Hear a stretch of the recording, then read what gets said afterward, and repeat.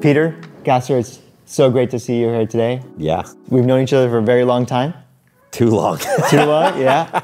When you know somebody for a majority of your life, then that's a long time. Yeah. Well, when I first talked to you back in 2017 about this thing called vehicle intelligence, a category that you guys have since created, what did you see at that time when you had this crazy idea? Yeah, I think we very fundamentally believe, we both come from the car business. Yeah. Like we grew up in the business, our families are in the business. I think we fundamentally believe that the car is going to become a software thing. How that becomes a software thing is what we've kind of explored for nearly a decade now by building tools, an operating system, et cetera, and autonomy. And now I think there's this like very clear vehicle intelligence category that we're building. But it wasn't like we knew exactly how everything was going to unfold, but we knew software in cars is going to be a big deal. Yeah, and we knew that there's so many more things you can do when you bring advanced computing and software into vehicles. And it was just sort of the recognition of how many possibilities there were that was the inspiration for the company. When you think about these vehicles, they're all pretty dumb. They don't do much. You have humans who really turn them on, move them, park them, move dirt, whatever the machine might do.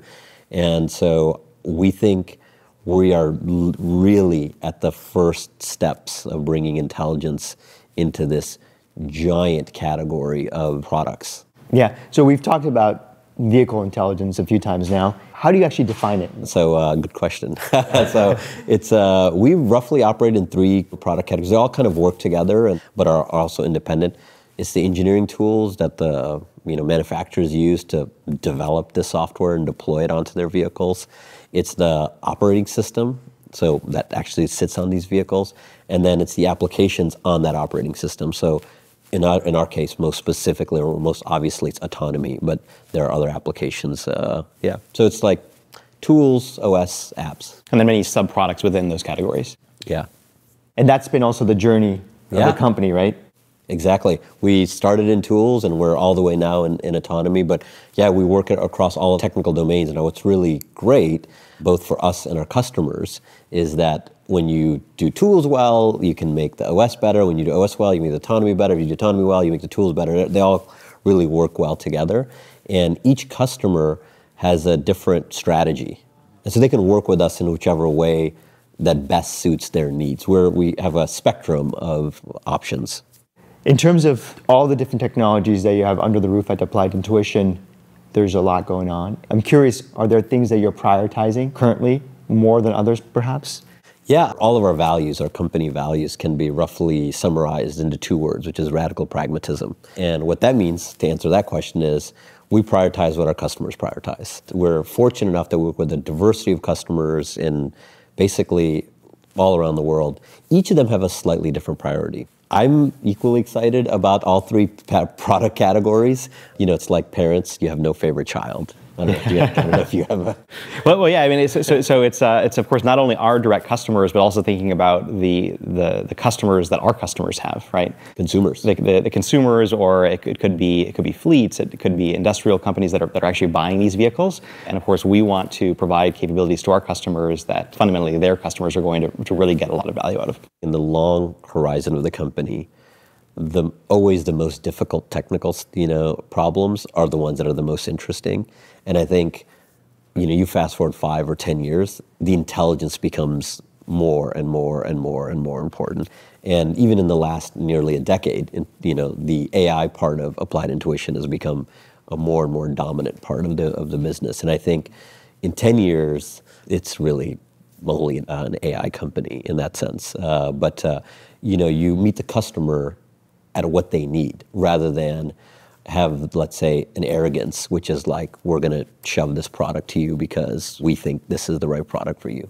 They know their customers way better than we know them. So we work with them very collaboratively. Yeah. So you guys have secured partnerships with the most demanding vehicle manufacturers in the world. It's an incredible feat to do it in a relatively short period of time. How do these really important partnerships result in the kind of products you develop and just generally your product direction? We have lots of, I would say, strengths in the company that have helped us succeed, but probably near the top of the list is we know our markets quite well. Like, we come from the markets, right? So I went to the General Motors Institute. Peter's family, parent, father, grandfather, et cetera, worked in automotive. And you're both from Michigan. Yeah, we're from the same area too. We're from the same neighborhood, literally. And so I think you end up knowing a market in a way that it's very hard to just pick up. That's been massive for us. You can ask your customers, what do they want? What do they need? How much are they willing to pay for? In Silicon Valley, software companies or AI companies, that analogy of know your customers, really like be a consumer company and solve the problem for yourself. In a way, we're solving the problem for ourselves because we grew up in the ecosystem, and that's been a superpower. You can't just guess the market. You got to really know it and really understand it, and that makes the customer collaboration way more strategic. Immediately.